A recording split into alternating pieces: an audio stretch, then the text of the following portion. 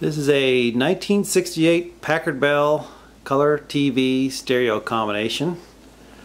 This was actually purchased by my parents in 1968. It was our first color TV and our first real stereo.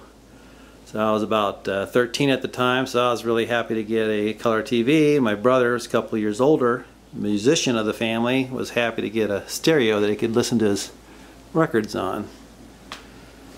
So this thing, of course the TV broke a long time ago and the stereo doesn't work anymore.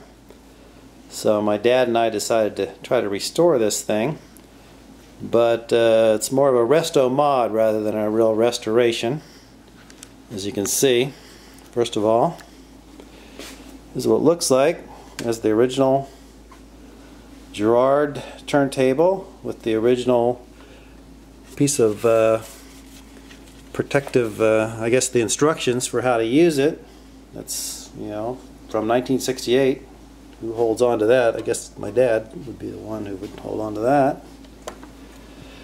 And on this side over here is where the amplifier is and the tuner. Last time I had that powered up, whenever I touched one of these plastic knobs, I actually got a shock. So I think there's something shorted out inside there, and even though those knobs are plastic, I guess there's some metallic coating that was conducting the 110 AC up, and it wasn't it was a mild shock, not a strong one, but enough that you could feel it. So what we decided to do, since the TV was long gone, is we put a high definition flat screen in there. So that's what that looks like.